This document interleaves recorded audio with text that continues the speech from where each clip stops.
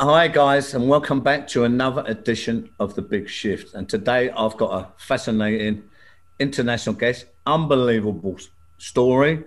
He was a main Gambino enforcer and hitman. His story, guys, I tell you, it's really something. I'm just going to get straight into it. My guest today is JohnAlite. Welcome, John. Thanks for coming on the show. Thank you, Stephen, for having me. I appreciate it. John, you've got an unbelievable story. Thanks for coming on, And look, I want to get straight into it. We have a lot of synergies in our life journeys. One of the things I was interested in was about your father and how you actually got into mob life. Could you tell us a little bit about your father and the influence he had on you growing up? Yeah, my father was an immigrant from Albania, which later on becomes a communist country. But he came here as a kid. He lived down on the Lower East Side of Manhattan, which back then was the mafia hub. Vito Genovese, guys like that were down there. And later on, he moved over to Jersey area, got involved with guys like Little Al Greco, who's actually doing a life sentence now, prolific killer, a tough guy, Handsome Jack.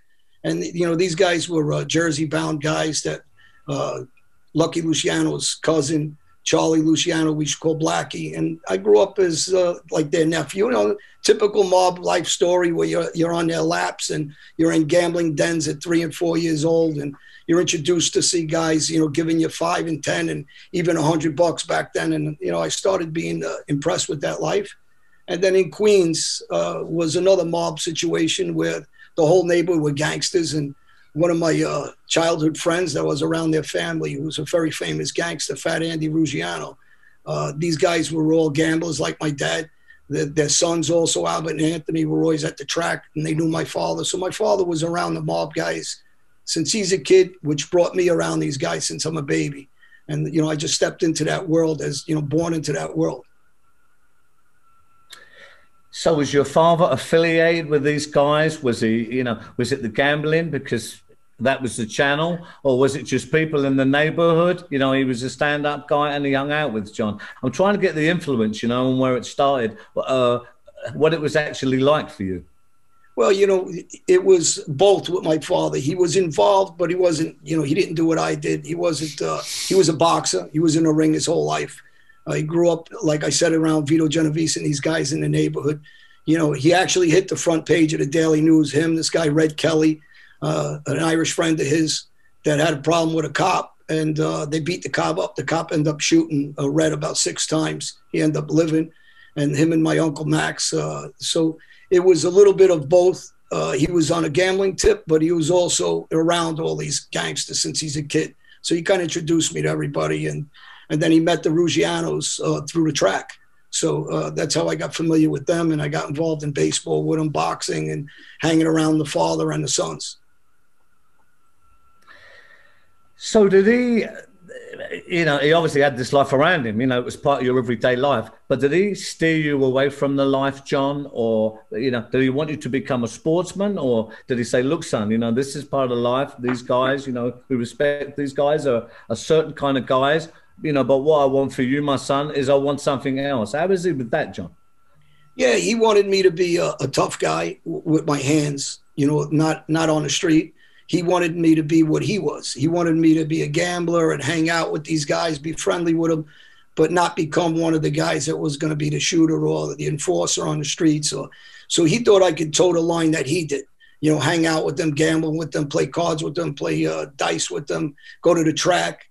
And, go to the boxing ring with most of the guys from our neighborhood were in the gyms, especially back in those days. Everybody was, down the gym. They were always boxing. And, everybody was more of a, I think a street mentality because the money was different back in those days compared to today. So I think he thought I could do what he did, just a friend, but not a killer. It was interesting, John. I heard you say one time about how strict he was, right? That old school strict and bordering on brutal. I had the same experience from my father. Irish, big as a bear, right? Big, massive hands. He was brutal, But looking back to the point, he kind of needed to be with us, all my brothers, all my brothers was a handful. But looking back, I respected him for that in the way that what it was then. I mean, it's different now, you know. How is that for you? Do you, you know, did you always respect his strictness? I mean, obviously it didn't work, John, right? Well, you know what? My dad was, listen, first of all, I love my dad. So I'm not one of those guys that ever blames my father for anything. You know, my father he did the best thing he thought he could do for me is teach me to be, not to get bullied, teach me to be a fighter, not to let anybody push me around. But at the same time, when my father was teaching me these things, it made me survive this life. You know, when people say, well, how'd you survive? His training and his belief of making me a professional athlete and a tough guy, whether it's in the ring or it's playing baseball and just being a very aggressive kid, is what really saved me in the street world. But his intentions were to keep me far away from becoming an enforcer or a drug dealer or a killer or any other word we use for this. He just didn't want me on the street like that. Now, John, you know, there's a lot in the press. There's so much in the press about, you know, big lists of people you've killed, baseball batted, all this stuff. Now, we both know how the press, they escalate this stuff and it twists and it bends. You know, we're going to go there a little bit later on with this stuff, and we're really going to go into the details of what actually happened with this stuff. But what was the first instinct in you, John, that pushed you forward with this kind of violent anger? For me, you know, I had the same kind of thing. I'm just really interested on what was the start of this inside you, John, that pushed you over that line. Well, you know, as a kid, you know, let's go at about 5 years old. I'm already in the ring. And believe it or not, at 3, 4 years old, every day we're boxing. So at 5 years old, I get stepped into racial tensions back in those days. So there's always aggressiveness in the schools. Everybody's always fighting. We come from a somewhat poverty area. It wasn't completely poverty, but it was, you know, lower middle class. And, you know, my family was lower class, I guess, financially. So, you know, that's going to throw you in a mix of the street, right? Because of the money, because of the guys my father's hanging around with the gambling and things like that. And I think that just constantly fighting in the street or watching your friends fight, you're jumping in, and it's just part of our life. Just normal behavior in those days was just to fight. I mean, we'd be getting hit by my father, we get hit by our neighbors, we get hit by, you know, friends of my father. You know, it's just, that was the life. So everything was aggressive. That's what we were taught. And then I'm playing baseball for, you know, the most famous gangster around, Fat Andy Ruggiano. His sons are my coaches, and I'm at their house, and I'm playing in the schoolyard across the street from them. And, you know, everything we're being taught by everybody in our life is to be aggressive, to play you know, if you're playing football, to dive, not to, you know, you're not crying about blood. You know, it's just part of our life in sports, and it became part of our life on the street. We're used to it. Yeah, so you was forged, right, you know, and I get that. So what was the first extreme violence? We thought, wow, you know, I really didn't know that you know, this explosive thing in me where I just do serious damage. What was the first instance of that, John?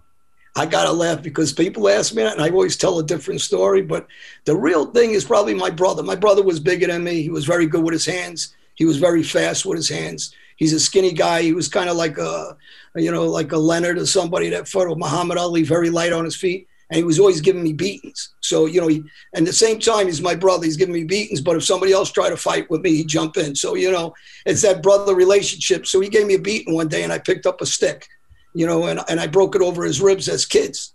So, you know, and everybody said, that's your brother. I says, well, my brother kept hitting me. So, you know, my answer to that was, if I can't defend myself one way, I'm going to defend it another way. But I'm not going to lose the fight. My brother, even at the time later on, my brother, you know, we were fighting another time, and he threw me through a window by accident. So, you know, we were very crazy the way we fought. This is just our upbringing, our neighborhood. And I think it's just normal behavior for us. You know, we go at each other's throats, but then we'll kill for each other too. And I think that was my first time I actually really hurt anybody. It was my own brother. Yeah, this was in Queens, right? So, yeah.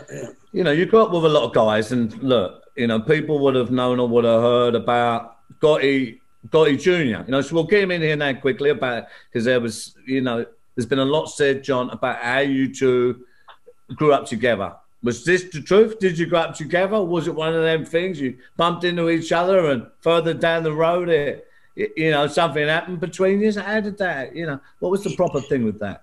The thing is, listen, he's not important in my life, but the father was. You know, he was raised around an Irish guy, actually, that they went to school. The Irish guy went to school with, his name was Gebbet. He went to school with the Gotti's other son that died, unfortunately, in a mini bike accident. So when he died, Gotti started going to see this Irish guy.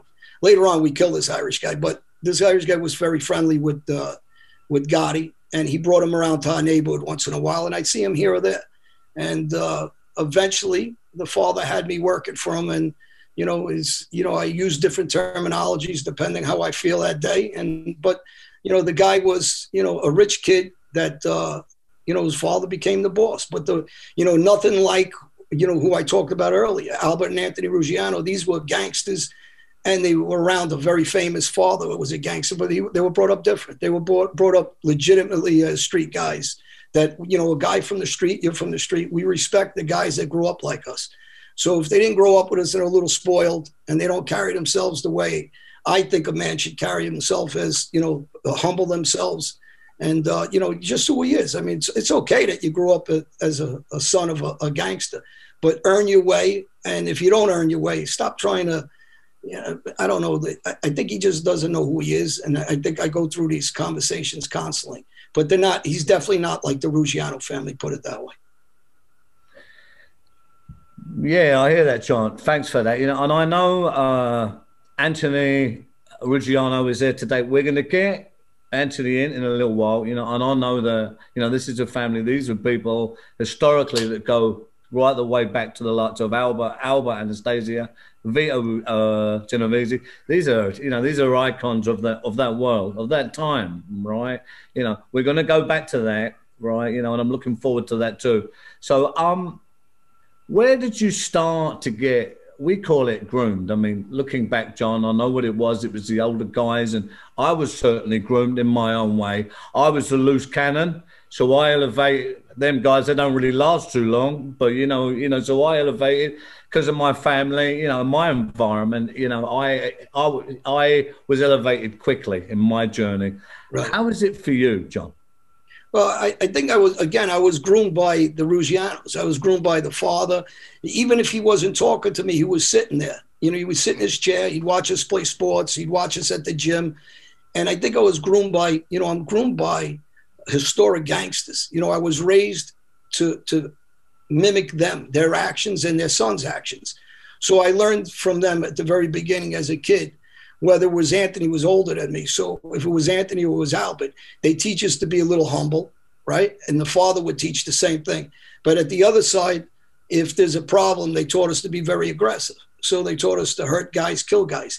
And, one of the earliest things that happened to me is, and I was a fairly innocent kid at the time, I was about 15 years old, and a gangster from the neighborhood, this guy, Patty, tries to shoot me a couple of times. And I went to Albert and Anthony. This was no surprise of, this is out in public for years now in the neighborhood. And they told me at that time, John, just stay home. And I'm like, then they thought better of it. And they says, you know what, go to this neighborhood bar. I was only a kid, but we used to get in the bars at 15, 16. And he said, go to and sit in there until you get a phone call from us. And I got a phone call from a payphone, and they threw the guy off a roof. So, that was the answer. Then I understood, wow, I got a lot of power here. It's not anymore, just some kid in the neighborhood. And after this guy, the guy lives, they broke his neck, his arms, his hip. I mean, he was hurt pretty bad for about 2 years, actually recovering.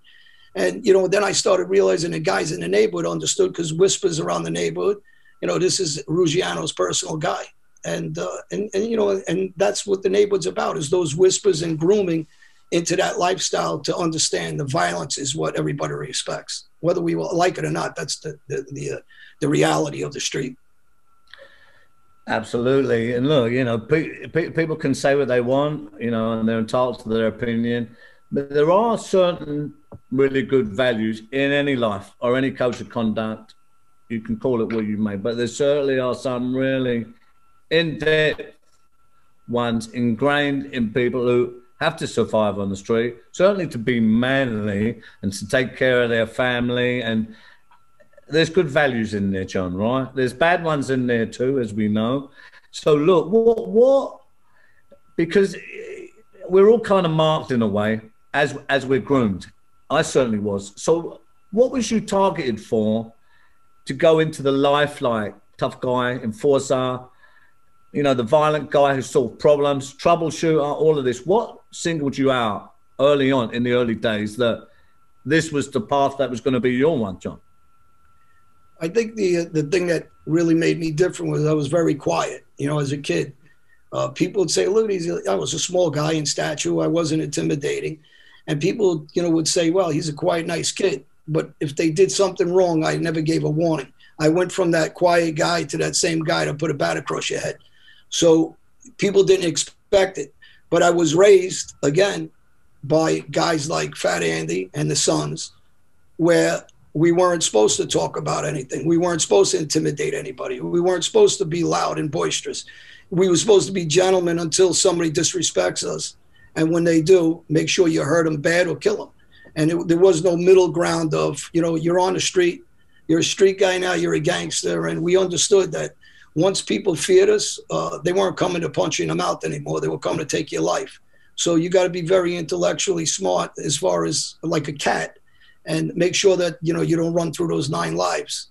So I started learning, you know, this was part of my grooming from these guys. And, you know, and I developed into the guy I am. I mean, today I'm a different guy, right? But you got guys typing away or guys talking because they know I'm not out there.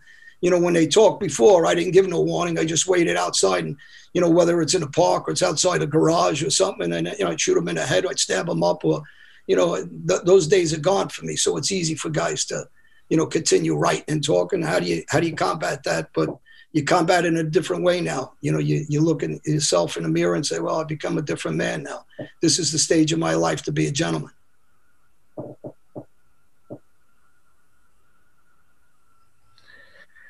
Life is certainly a journey, you know, and it's certainly about developing. And, you know, my experience is the serious guys are going to keep the energy. You're not going to see them coming, and, you know, that's going to be the end of it. They're not the talkers, right? The ones who and the easy ones, you know, because you can see them, you see where they are, right?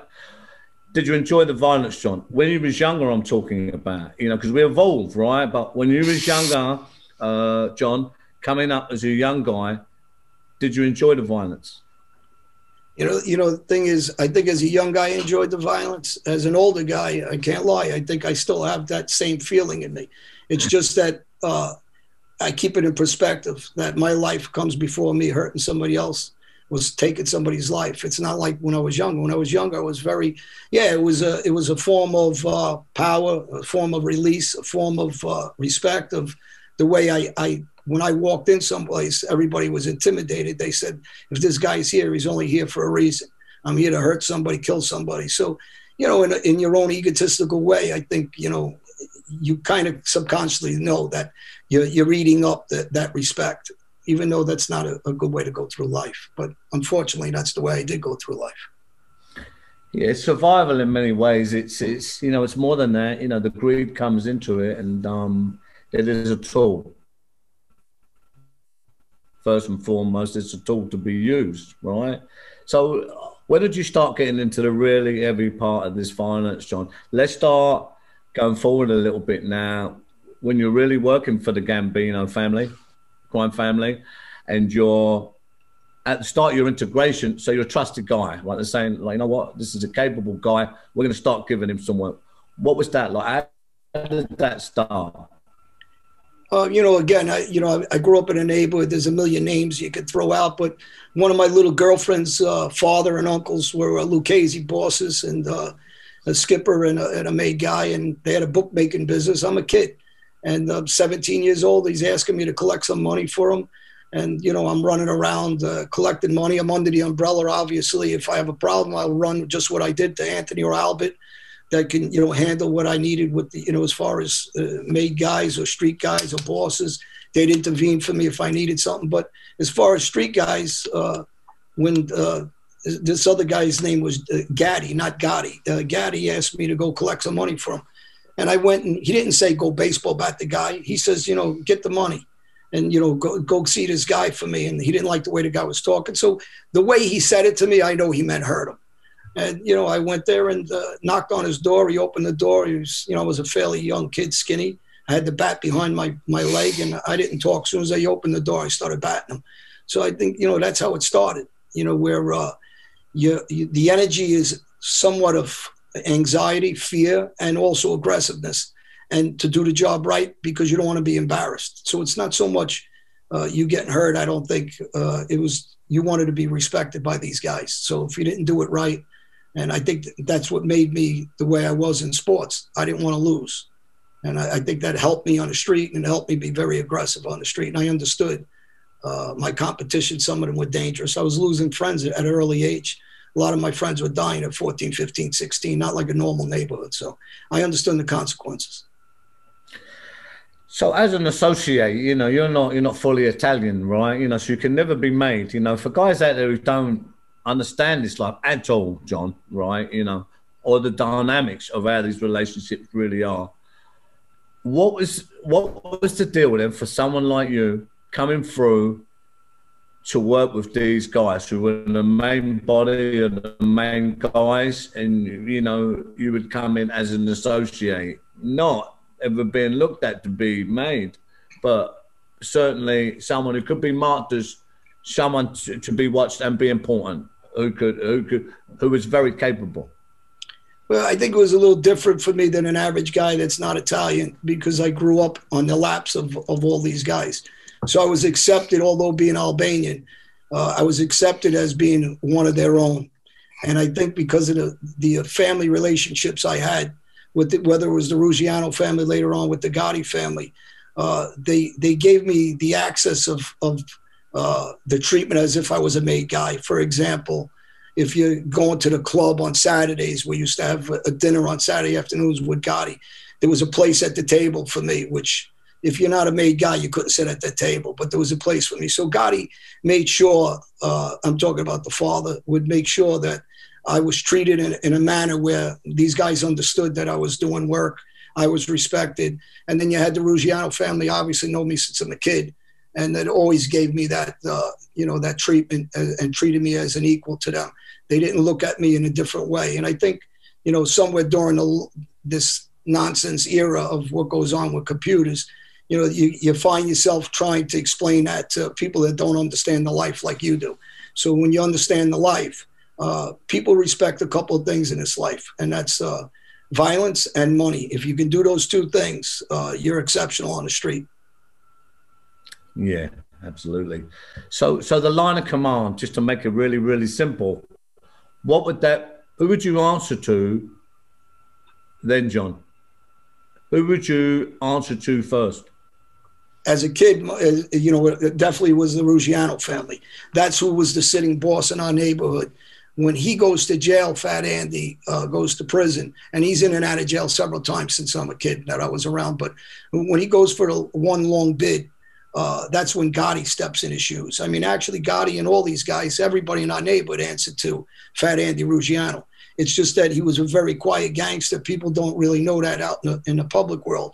I'm probably the first guy who started talking about this in the last, 5 years about this guy was an sensational gangster that his name's not really publicly known the way most guys like Capone or somebody's names, because he was a different human being. He was very quiet, but very dangerous.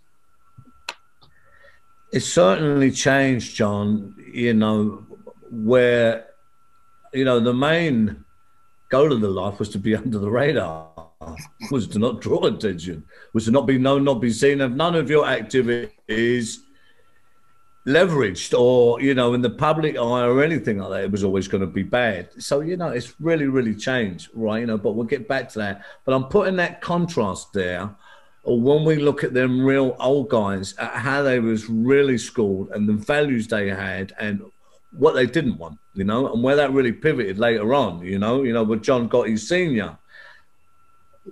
Did you like John Gotti Sr.? Yeah, I was, people ask me, I love John Gotti Sr. Actually, I didn't believe in a lot of his ways as I got older. I made some comments because I've been mad over the years with some of his actions. But the guy, I love the guy. The guy was a gangster. The guy treated me like a son. And I was around the family. So, when people, like yourself, you just talk about, I try to be under the radar, but it was very hard, being around the father and to stay under the radar. So, just recently, pictures are coming out with me picking up Gotti Sr. from court. And I was in the Vanity Fair magazine. I'm coming out of his house. And there's tons of pictures that people say in an era when there was really no cameras. And, you know, I got some videos that come out from the Ravenite. I got 3 of them. I won't put them out. And, you know, people say, well, why wasn't he ever on a video at the Raven? At first, you know, our life was to try to stay off those videos. But unfortunately, like you said, a lot of us get caught on those videos because Gotti was a flashy guy. So, you know, those videos are out there, and I'll put them out eventually. I'm not putting them out. I'm using them for other things and projects that we're in the middle of doing with Fat Andy's son, Anthony. We're in the middle of some projects. So they'll go out eventually. But to me, there's no reason to put them out. I mean, a guy like yourself who's a gangster, ex-gangster, we understand each other. We understand through bullshit. That's why we're alive. We can see through it. We know who's real, who ain't real. So this isn't about the public. This is about our own lives and how we conduct ourselves now. So, you know, eventually I will put some of the other stuff out too. But, you know, there's no sense to keep, you know, you're getting caught on these pictures. I'm usually the quiet guy that you see in the background of a picture, every picture. So, you know, and that was our life, to try to stay quiet. And Fat Andy, again, Albert and Anthony, they taught us, and that's the way I was raised as a kid, you know, especially with Anthony and Albert, because they were, you know, a little older than me, 10 and 5 years older than me, that I'd understand to follow the way their father wanted things. Angelo Della Croce as well. Did you know him well? I didn't, you know, these guys, you know, people will say to me, did you know, when you don't have, I'm a kid, you know, they'll say hello to me, how you doing, kid? And that's it. You keep it moving. You have no, especially then, the life was very, we were taught a certain way. We weren't allowed to go speak to a boss if we felt like it. We weren't allowed to speak to an underboss. We were allowed to say hello to them and keep it moving.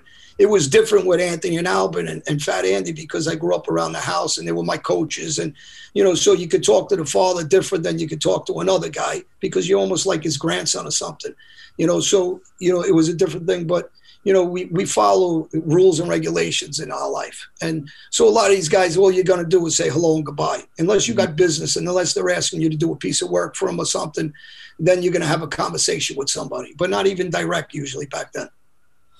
Yeah, of course. So when was the first bit of serious work that you done for the Gambino family, John? You know, the first bit of serious work. You know, you're a bit older now. Let's go forward a little bit, and you know, you're older now. What was the first bit of serious work? One of the, you know, I did a couple of things for Gotti himself, and, you know, I'm talking about butchering guys, whether it was stabbing them or batting them. And then eventually I got a conduit through the son with the Irish guy that he was staying with. They got robbed for about 400 or 500 pounds of pot. And they asked me to go on the hit, and we were going to shoot some Jamaican kids, which we end up shooting. The Irish guy was the shooter. I was the driver. And the reason why I'm saying the Irish guy doesn't matter, so many names. And if I keep saying, he's another John, by the way, so there's too many Johns to keep saying John. So, you know, he was the shooter. After the shooting, he was high while he did the shooting. And so I wasn't happy about that. And then after the hit, I made a left-hand turn, and he jumped out of the car and left the gun with me. So, you know, eventually we hit him for a lot of reasons, this guy, but one of them was he was involved in a gang rape, and one, it was in the back of my mind to hit him because he left me in that car. So that was always part of that hit also in the back of my mind. But, you know, that was probably one of the first hits I went on. And then after that, it became a regular thing. I went on shooting after shooting. And, you know, for the people that don't understand that life, after you do 1 or 2 shootings, or even one, and the boss doesn't okay what you're doing, I would have been chopped up. I would have been chopped up by Fat Andy if he didn't like what I was doing, or his sons would have killed me, or Gotti himself would have had me killed. So you don't do what I do without everybody giving you permission for the way I'm running around. That's a very important point, John, for people who don't understand, right, their life, right? Now, look, you know, there's a big list of people here, right, John? I'll just go into a couple of them just to give them a flavour, right? Yeah. You know, you can give me the story around these guys. I know we can go on and on with some of these names, right? But look, you know, Louis De Bono. Louis De Bono was supposed to be a hit originally, and they called the hit off. Sammy was involved in it. And actually, I just had this conversation with Sammy. I thought he was in jail when he got called off, but he was on the street. Gotti sent a message out to us to hit him. The son met with me. I had to meet with the guy, Bobby Borriello, I was very close with. He gets killed later on over the Paul Castellano hit. They hit him in front of his house. and they tell me to go kill Louis DeBono. So I try to start setting that up. I was supposed to hit him in Atlantic City. We don't find him into New York City, and he gets hit there. But he was also a made guy with us. Why, John? People will. I'm just saying, you know, because there are so many. It's so treacherous, and usually when it comes like that, it's advanced. You're not seeing it coming. It really can be fucking anything at that point. But why? People will say, okay, why? Well, why Louis DeBono at this time, John? You know, it's as simple as this. What people understand, we live in a dictatorship. Mm-hmm. So when my boss tells me go kill somebody, I can't say, well, I put my hand up and say, I don't think we should kill him. It doesn't work like that. So he tells us to kill somebody, we kill him. If Anthony asked me, or if his father sent a message and say, hey, let's go beat this guy, kill this guy, we don't question his father. And later on, when you talk to Anthony, he'll tell you his father sent messages on a constant basis. Go kill this guy, go kill that guy. If it's up to these guys that are, you know, because these are old school gangsters. These are guys in an era of when they went out and they went to war and they brought their Tommy gun with them. It's not these days when, you know, it was the 50s, it was the 60s. So when they send out an order, you know, I'm just the guy that's going to go execute that order.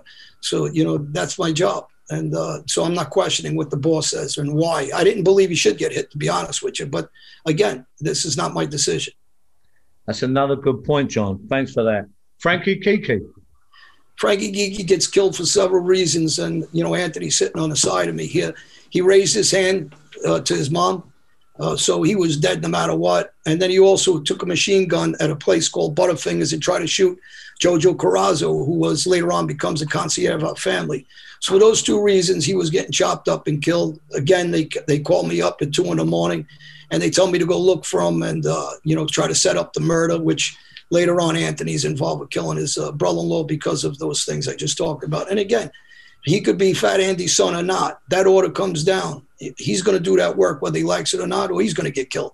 So that's just the way, you know, we operate like any other, whether it's the Army or then we bring this up all the time, Marines. You're taking an order from your general and you're going to carry it out whether you like it or not. There are rules, absolutely. And on that point, John, speaking about that, Frankie Kiki, explain to the audience what, in that dynamic, what actually happens to the loose cannons, to the people who stray. The most famous one, you know, would be a guy like Joey Gallo. Did you know Joey Gallo? Yeah, Joe Gallo. I know. You know, I didn't know first. I'm a kid, but yeah, I know these guys. I knew, you know, his Kid Blast, his brother Al. You know, Al Gallo. I knew him. He had a place down in Mulberry Street. We used to go eat at Casa La Bella. So you know, these are prolific killers, tough guys, and you know. But listen, when you're in this life, we all know the rules, and if we break those rules, you know, in our neighborhood, you know, guys are used to hearing 1 or 2 people dying. In our neighborhood, and I talk about it all the time. I put a list together about 100 guys that got killed. So, you know, it's no small list. If you do something wrong and if you're doing something you shouldn't be doing and you're warned, that's why I wouldn't be sitting here today if I wasn't able to do what I did by the orders of my bosses. You know, this is the next guy, whether it would be Anthony. We'll use him as an example. You know, I've been around the family since I'm a kid. If I do the wrong thing and his father says you got to kill him, I mean, I understand the life. You know, it's nothing personal. He loves me. We love each other. We're friends. Our families are friends.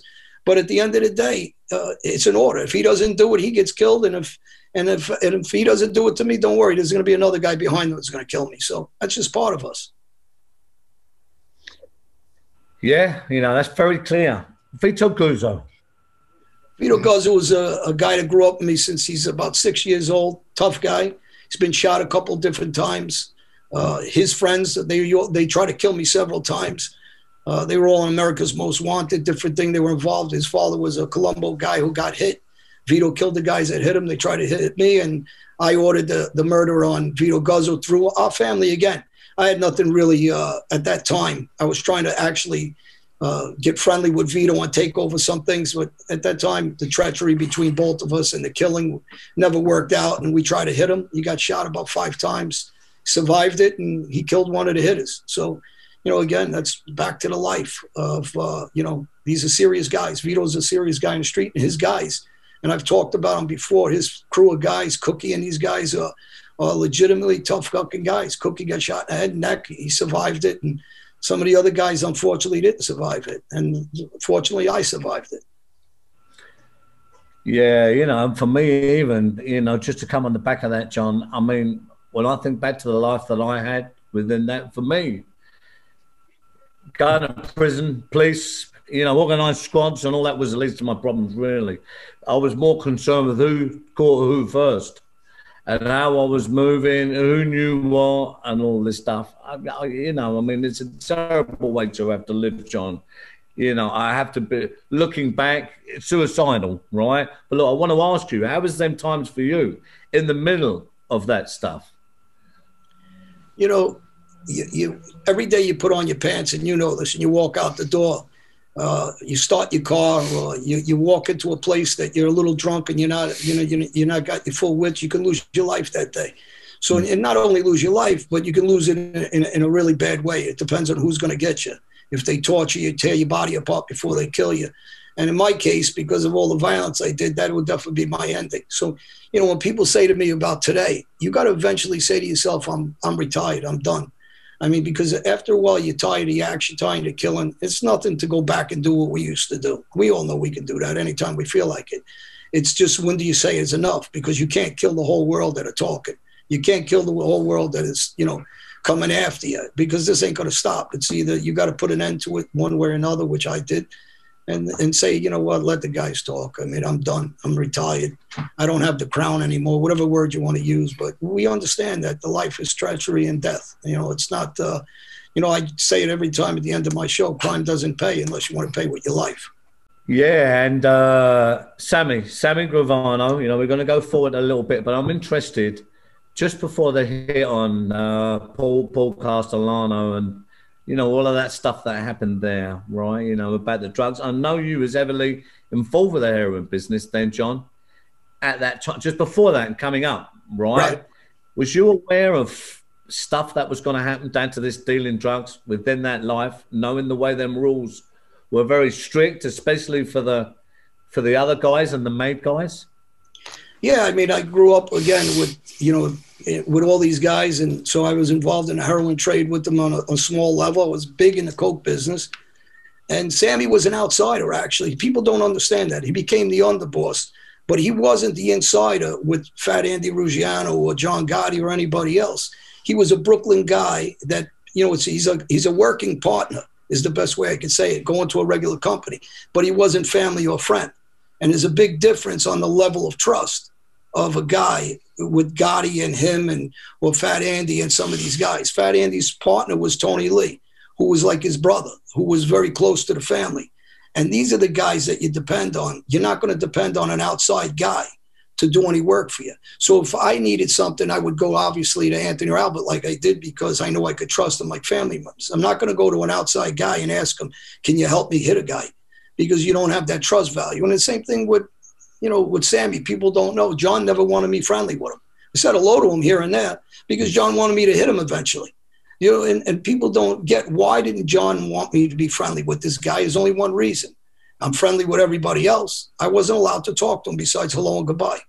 So these are the things, the treachery in the life that John was smart enough to say, eventually I'm going to kill this guy, whether he didn't like him, whether he was jealous of him, whether he didn't trust him, whether, you know, I don't know what those reasons were in John's head. I'm not allowed to question that. All I'm allowed to do is, when he told me don't talk to him, I knew I couldn't talk, to say hello and goodbye, and that's about it. And, you know, and that day might have came for Sammy if they don't get pinched, who knows?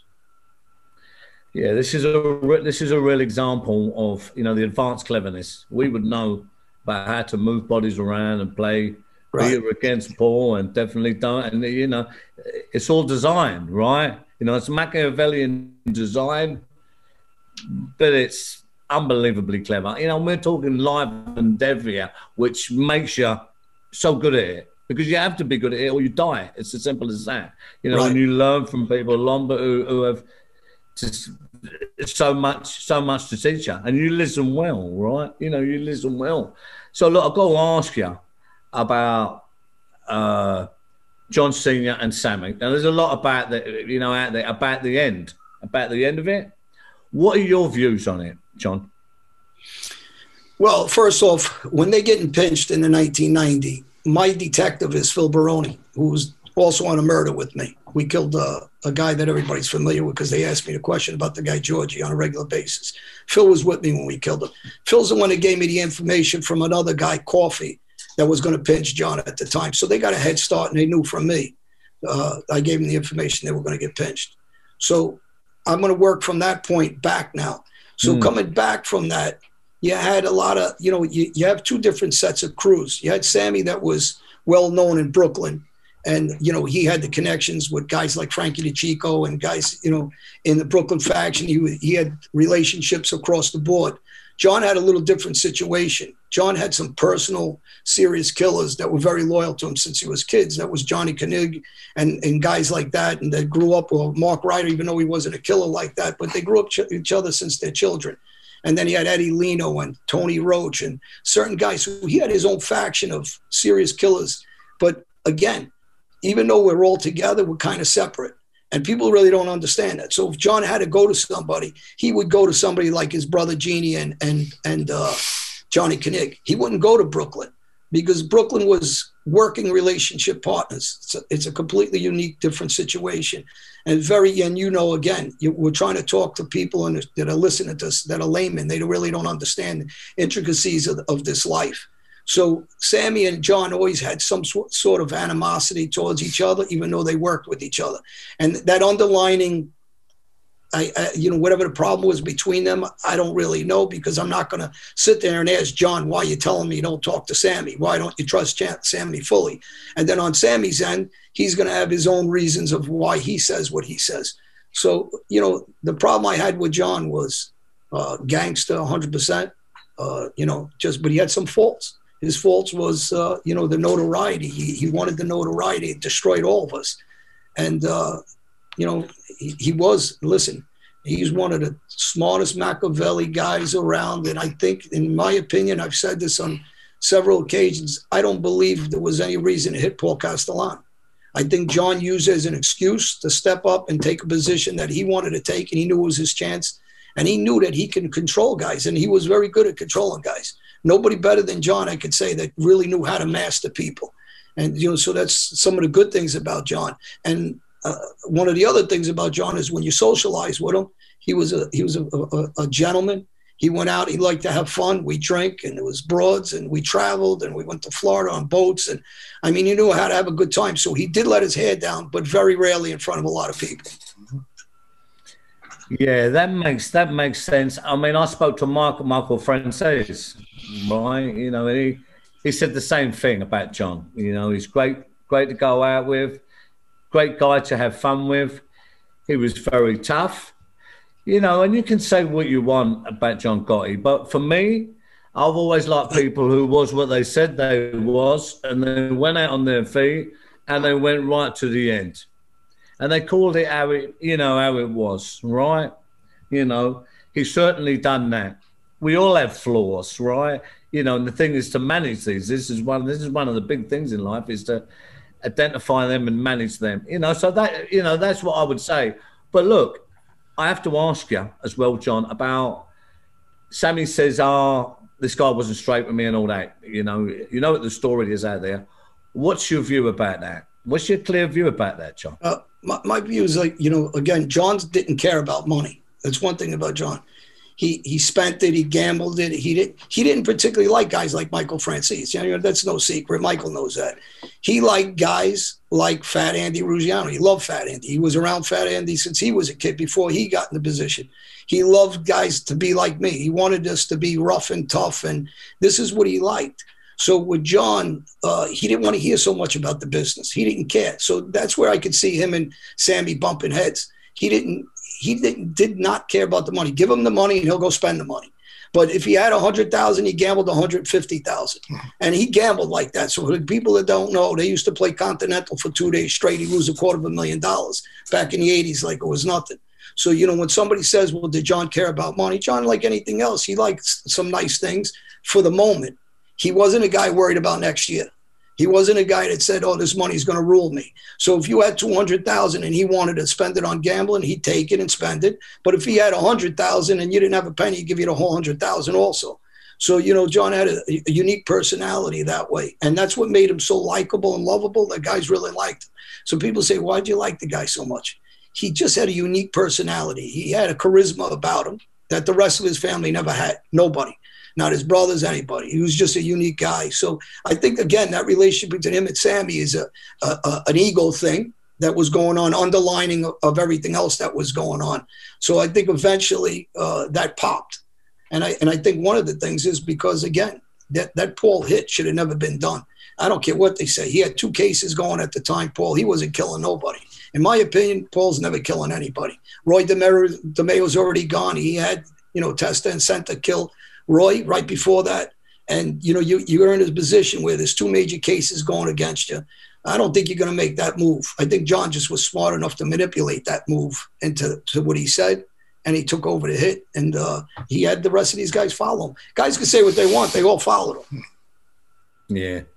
And you have to admit, you can say what you want, but it's, it shows a lot of cleverness for that life, for the mob life, right? For that life, 100%. He was a clever guy. You want to come up, it's a unbelievably clever move, which takes, a lot of bollocks as well. It's the aftermath where it come undone. And that was the bit that had to be managed. Go in there and doing what you have to do. I've heard you say it, John. It's not that hard. Let's be honest. To go and do what you have to do, really, especially when you're leveraged into it, is not that hard. Let's be honest. It's what comes after, right? Is harder, right? Would you agree? Yeah, I mean, they picked us apart after that Paul hit. People that in the public don't realize they killed about 7 of our guys. We don't kill anybody back. I mean, we're getting hit left and right after that.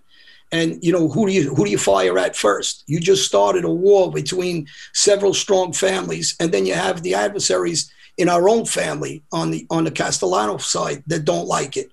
So John was in a bad spot at the time. Once he did that, it was the beginning of the end, because you got law enforcement on you. You're catching case after case. He caught about 5, 6 dumb cases. Not dumb, but, some of them were like when he knocks out a Russian guy. Some of these cases, the heat was on him. It was 24-hour surveillance because of the notoriety that he put on himself. And then you have, several RICO cases, the state, the Fed. So it was the beginning to the end. So now how do you start asking guys to hit more guys while our guys are getting hit, and then it's all over the news? So you had, like guys like Joey Scopa, who was very loyal to Gotti Sr., and he took over a faction of the Colombo family. He gets one of the last murders in 92, 93, whenever you get hit. I think it was the end of 92.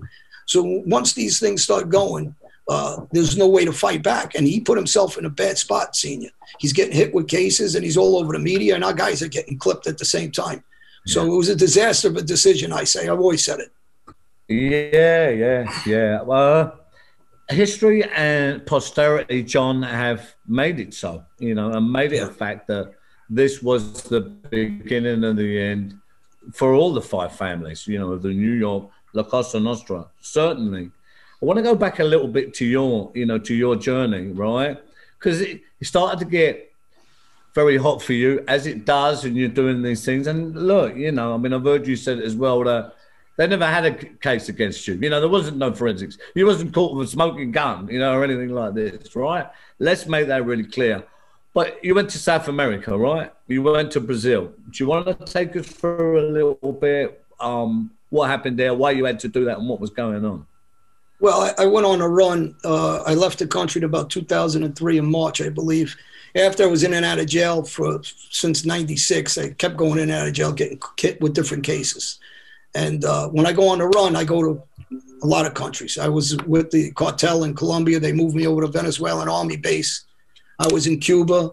So, I left Cuba and I ended up going to Brazil eventually after 20 countries. I had some help from friends of mine, the boss of Denmark, who I'm still very good friends with.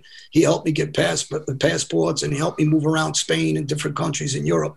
But I go on that run, and, when I'm there, the guys are flipping left and right. Bosses of several families are, giving what we call 302s and sitting with the government and giving statements and trying to weasel out of their problems. And they all put it on me. And so, those paperwork isn't my word. It's the reality of that life, the treachery, that when it comes down to it, boss, underboss, doesn't matter what title they give themselves, when the trouble hits and they know they're in a box, they're going to point and try to get out from under it, and they gave me up. Right, John. So, all these guys, they started turning on you, right? And, people can say what they want. They've said that you've turned on them and all that. But look, we know in that world, John, that, if someone informs on you, how can you inform on them? because they've informed on you. I mean, that's a really simple one, right? But look, what do you say to that? What do you say to that, John? I have to ask you your view on that. You know, I sit here with my friend next to me, and I sit with you in front. You guys know the street. Paperwork don't lie. You know, I tell everybody the same thing. Just check the paperwork. These guys were giving me up. There's no way you can turn that around. Once they started sitting with the feds and giving me up, it's over. That life for me was done once you guys start turning me in and giving me up. I never got caught. I left my family, went on the run. It's as simple as that. I owe you nothing once you start informing on me. And anybody that says anything different, they got to have rocks in their head, because this is about self-preservation and life. This is not about, you know, I go rob a bank with you and I go tell the feds and you sit there and say, yeah, I did it. Now, what dummy's going to do that? So, you know, these guys are not understanding our life and the treachery. And paperwork, again, I say it all the time. Timelines and paperwork are factual. Not my word, not anybody else's word. Just get the paperwork and it'll show that everything I'm saying is accurate. This is a good time, John, I think, you know, to get Anthony Ruscio in. Anthony Ruscio, his father, Andy, you know, he was a main capo. Now, this is going back to the real old school guys. You know, you're talking Albert Anastasia, you know, the people who put the foundation down for the American mob, especially the New York mob, pretty much. Is that fair to say? Oh, definitely. It's nice to be on your show also. Yeah, that's definitely fair to say. My father got straightened out in the 1950s when the mob was the mob. So what do you say about what John was saying, Anthony, about, you know, just to say your piece on what John was saying about how it turned with this Gotti thing and how it really was for your father, you know, and them old school guys, the real old school guys back in the day? Well, when I was a kid, when I was a teenager, my father took me to a butcher shop in Brooklyn, and the guy was behind the counter cutting meat. And he turned around and he had his butcher apron on and he was cutting meat. And him and my father went into the back of the butcher shop, and I stood out by the counter. And my father came out from the butcher shop, and we walked out and we walked into the car. And I said, Dad, who was that guy? He said, that guy is a wise guy. I said, a wise guy? He's a butcher. He goes, yeah, he's a wise guy. Fast forward 30 years, I'm walking down the street with John Gotti, and people are asking for his autograph. So, what do you think? Here's a question, yeah. Anthony, right? What do you think the likes of Albert Anastasia, you know, we're talking Murder Inc. here, it's well documented, historic, iconic. What do you think them guys like Albert would have made of this Gotti thing and this press thing and how it all ended years later? They would have probably killed them. I mean, they didn't want publicity. I mean, I used to be in restaurants with John, and people would walk over to the table and ask him for his autograph, and he would give them his autograph. And Tony Lee, who was my father's partner, would get insane. Like, how could this guy do this? You know, he was the complete opposite of what they were. They were very low-key, very quiet. My father was always, I didn't know who my father was until I saw his name in the newspaper. My father, I didn't know who he was, a wise guy. I mean, I knew there was something going on. It was special because I knew when I was a kid and he took me with him on Saturdays to the bar, how he was treated. He was treated different than a normal person. And I was treated different. Like, they would stick money in my pocket. They would, like, you know. Stephen, let me tell you something. I don't mean to cut you off. You see how nobody really knows who he is? He's royalty of the mafia beyond royalty. But he had a different upbringing from his father of understanding what he's supposed to behave like. So people should know who he is, or his father is, all over the world. Forget about one section, because his father was the guy with Murder Inc. and Albert Anastasia. He was the Hall of Fame of gangsters, but yet they don't know. So this is the perfect example of how he was raised and how the father kind of tried to teach us to be raised. Right. My father was straightened out when the books were closed. In 1953, the books were closed. So to get straightened out, they had to open up the books in 56. But in 53, when they were closed, my father got straightened out because he was a special case, because he did work for Albert, him and another fella named Frankie Martin, who John knows. They did work for Albert. They were kids. They were only in their early 20s. And because of the work they did, which I mean, they committed murders for them, they got straightened out while the books were closed. They were special cases, which is very rare and a big honor in the mob, to get straightened out when the books are closed. Fascinating, Anthony. It really is. Look, I want to ask you a question. In them days, for your experience of these guys, you know, these real iconic guys, what was they actually like? They were very respectful. They were very low key. And like John said, they were killers. You know, right was right and wrong was wrong. And it was just a different world. And they brought you up. Like I was brought up from the bottom up. Like when I started working for my father at 16, he started me working in a blackjack game. My father got straightened out in 53. He was a doorman at a crap game. He was making $20 a night, and he was a wise guy. And I started out the same way. I was 16. I was working in a blackjack game. Then I went to work in a crap game. Then I went to work in a poker game. Then I went to work in a number office. And they schooled us the way they were schooled. They were brought up to learn every facet of the life and to be respectful and to be dangerous. My father told me a long time ago, don't underestimate anybody. Anybody could kill you. I have to say as well, you know, anyone with any brains, I don't care what they do or where they come from or what they think they have, what their experience as a mature, what they know about what human beings are capable of, you know, and what human beings have in them, you know, to be taught the right way is jewels indeed, right? You know, and it, you know, really, and that is an unbelievable university of wisdom. Some people might not get that. Yeah. But a lot do, you know. I certainly do, you know. Thanks, Anthony, for that. Really, is there anything else you would like to tell us about them days? It was a lot of fun. My father told me a long time ago, you know, just going to jail was all part of the job. You know what I mean? And he was just, and I did the time, and you know, it was just a different world. It was respectful. We didn't wait on lines. It was just so glamorous, but yet. You know, our families suffered, people suffered. So, you know, there was always two sides to it. There was the glamorous side, and then there was the traumatized side. Like my daughter, she's traumatized from all the time I did in prison. So, you know, the question is, was it worth it for me? That's the question for me. Was it worth it? How long did you do in prison, Anthony? I mean, I done 17 years myself. I've done a little bit. I did 14 years altogether, 14 years. The last one I did was 8 years and 3 months. And it's funny because of John, like John was saying about my father. I'll just tell you this before we go. So every time I went to prison because of my father and because of the mob. So I did my first bid in 1978. So I was in a reception center in Clinton in Dannemora State Prison with two co-defendants, my friend Sal and my friend Frankie. So the three of us are there on the same case. We got designated to go to prisons.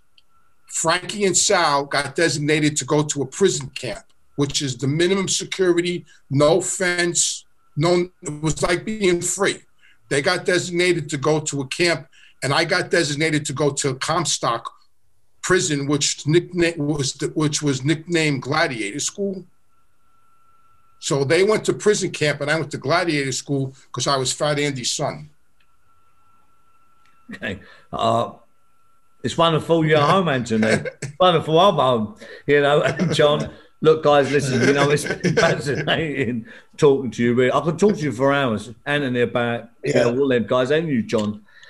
We'll come back another time, you know, and I'd love that. But look, you know, thanks for coming on the Big Shift, you know, and going through some of this stuff for people out there. I know they're going to find it fascinating. I like the truth. I like to really get down to it. I know we've had a lot of truth here tonight.